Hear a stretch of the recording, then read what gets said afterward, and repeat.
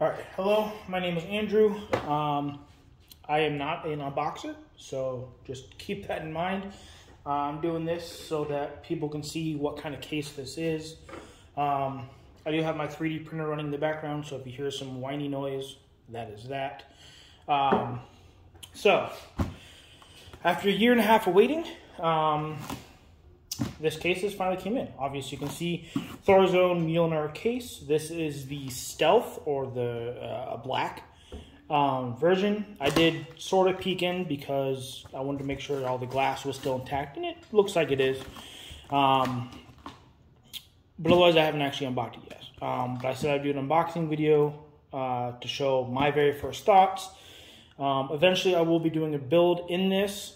But to give you a little bit of background, I originally backed this case on December 4th, 2019. I was backer number 55. I opted for the stealth case with the tempered glass windows and the performance panel. So it's a solid glass panel and then a slotted or perforated metal panel that goes on the side. On December 28th, the campaign completed, although it was entirely funded in 11 minutes. So it got funded really fast. But on December 28th, they withdrew the $404 that I paid for this case. It is coming from overseas, so that included VAT and shipping and everything else like that. And this case was expedited shipping. Expedited shipping. So this actually came from China to here in Wisconsin in 3 business days? No, 4? It was shipped on like Thursday or Friday last week, and it is Wednesday. So incredibly fast shipping, which is awesome because I didn't want to have to wait for this anymore. But so on December 28th, their campaign completed, and they started negotiations with the companies in China and stuff to start manufacturing processes. And then, of course, as we all know, COVID hit. And due to COVID, basically everything was shut down for 8 months, 9 months in China. No manufacturing, no negotiations, no prototypes. I mean, nothing. I have to give a big shout out to the guys at ThorZone. They provided constant updates. They let you know what was going on, if they reached out to the company, if they got any response back. Plus, during the whole time that they were down, instead of just sitting there twiddling their thumbs saying, hey, we have this case that all these people have paid for, we're just going to sit here and do nothing until we can get, it produced, they made drastic changes to the case. Instead of making a 3-part shell, it is now a solid shell. So the lines are much cleaner. They magnetize the windows and stuff. They made massive improvements, which made the quality that much better. So huge shout out to them. Obviously, it's now been a year and a half since I've been waiting for this. So anyways, let's just get to it and let's see what's in here. Again, I don't have a professional video setup or microphones. This is just sitting on filming on my Samsung phone at 4K with some plastic mount that I 3D printed just to make sure I could kind of hold it and see what I'm doing. So anyways, let's get into this.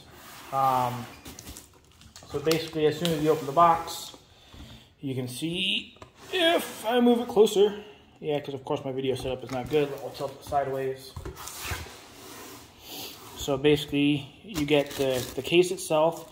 There's 2 glass panels, unless it's the performance ones on the side. No, so you have 2 glass panels, and then the Founders Edition panel, which is the one that you get with the original Kickstarter. Let me actually set my phone up a little bit lower and see if that will make a difference for the view. There we go. Yeah, we'll do that instead. So let's take this out and see what we got. Let's try not to break anything.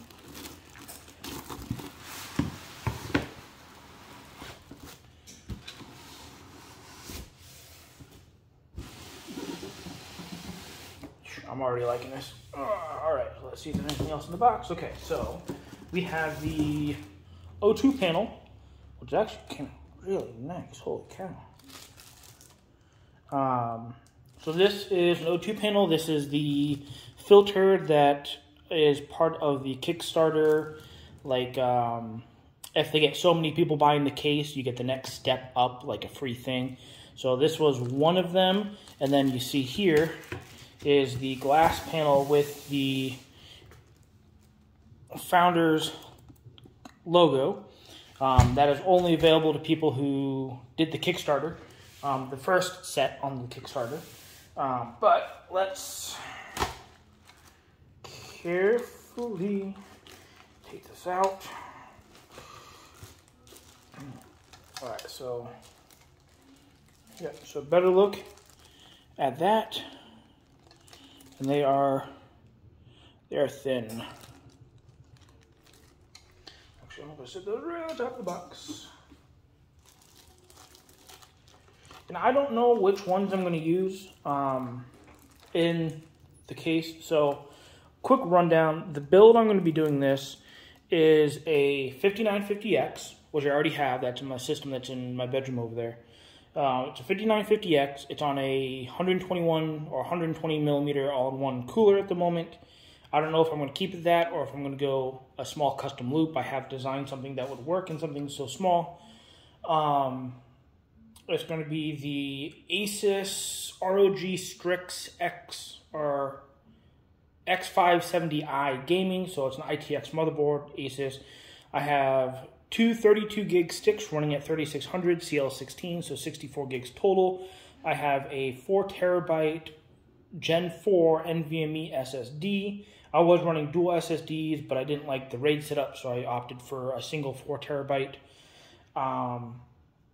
It's going to be a Corsair SFX 850 watt power supply. I do have a 750 watt in there right now powering everything, but I don't know if I'm going to switch it yet. We'll see.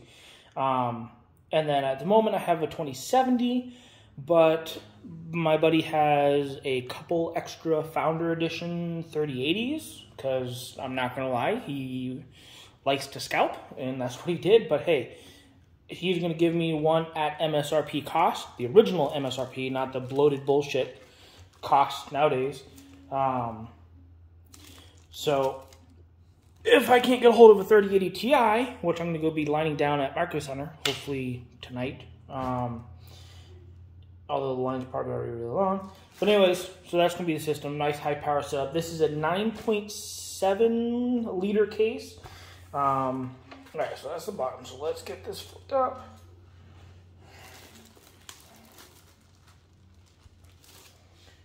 Foams in.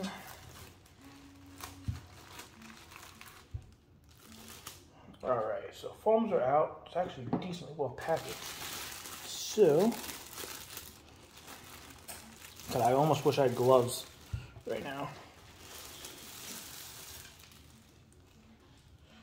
So it looks like we do have like a foot that came off, but I'm not worried about that.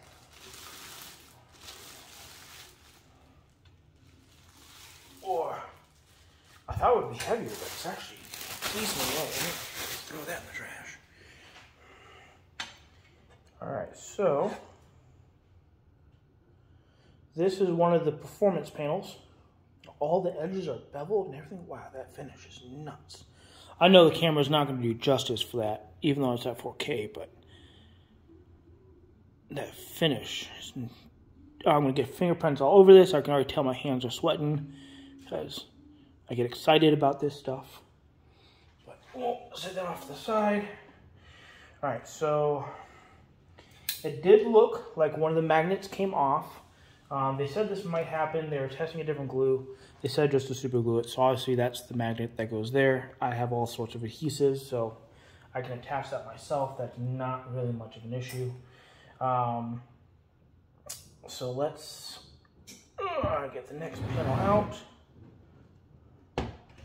Which should just be able to stick in and pop up. Just like that. This one has all the magnets. God, that machining is nuts. That is so nice. And again, what's nice is when they made all these cases, they did all the coating and anodizing at the same time to make sure that all these panels matched up perfectly with the cases, which is a huge thing for companies to do because a lot of companies don't do that. See, there's another foot. I'm not sure what that is. I'll have to take a look. But I can't wait to build this. I wake up at 4 a.m. when I go to work, and I have plans tonight, so there's a good chance I just won't get any sleep tonight, and I'll be building a computer. So again, perfect. And these are all swappable, so I could be putting this one on the other side. I could put, you know, the top on the bottom. The shell is reversible, so that's nice. Oh, actually, no, I don't want to do that. I'm going to put this back in here so I don't scratch the panels.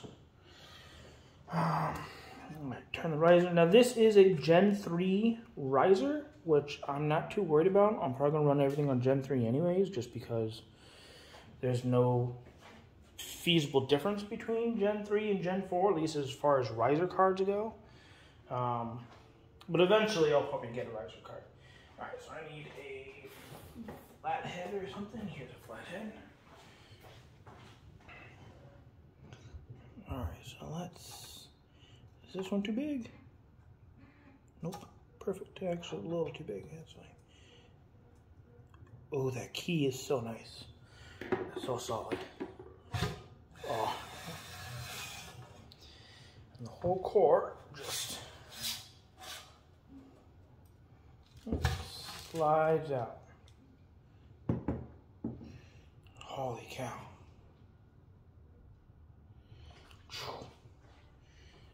Oh, that looks so good right now.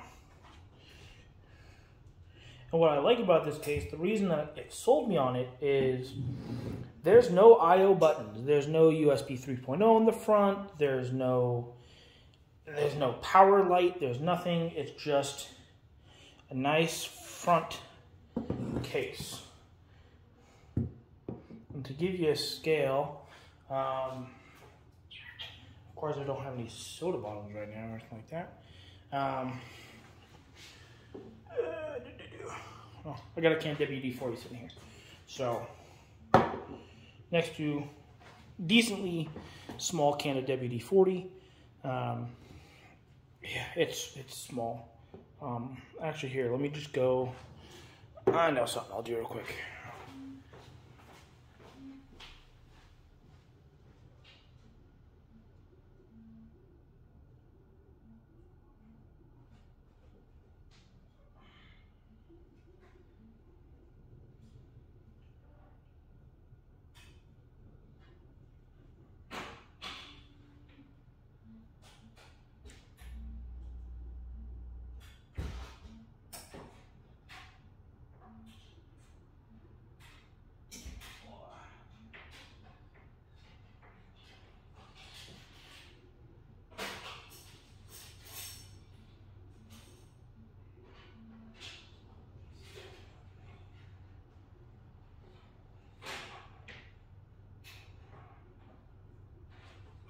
So, to give you reference, because I haven't had another case to use, this is also an ITX case. This is a Fantex something, honestly, I don't remember.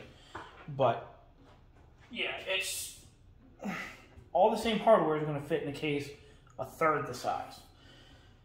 And it's really dusty. It's a cheap case that I got for free, or I just had laying around. I don't honestly remember where I got it from. And it's just been holding my hardware until this case came in. But let's put all these panels back on. Actually, I'm going to put the glass panels on real quick. Let's do that. How do you open?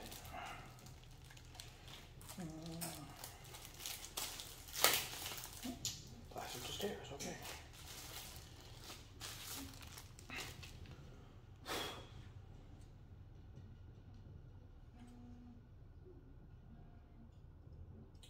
Interesting, okay. So, we just put this in here. Oh yeah, that just snaps into place perfectly. Oh.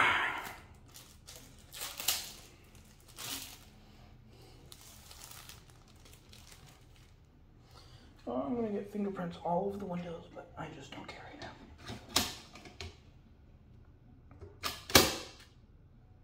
Yeah, those are perfect fits. So this goes on the top. Alright, this one goes here. So obviously then here you have motherboard I/O, power, video card slot. It does only fit a 2 slot, which is why I'm hoping just to get a 3080 or that 3080 Ti and fit it in there. I was hoping for 3090, but that's a little bit too much heat inside a case like this. There, so. Oh, that's gonna look so good once it has a build inside it. There's not gonna be RGB lights in this. So, no RGB. Pure stealth case.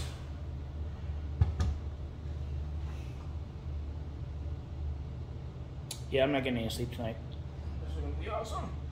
Obviously, once I have it built, even when I have just the 2070 in here, I will get some pictures, maybe another video. Obviously, I'll be posting temperatures. I'm only going to be having 2 fans in this case. So it's going to be, if I use the all-in-one, the 121 or 120 millimeter all-in-one, it's going to have a Noctua AF12, the gray version, I believe, connected. It's going to be hard to see, but it's going to be that little gray fan right there. I need to clean that really bad. But I'll have one on each side on the bottom, and then I'll just force air up through the case. But anyways, I'm not going to bore you guys with too much long video.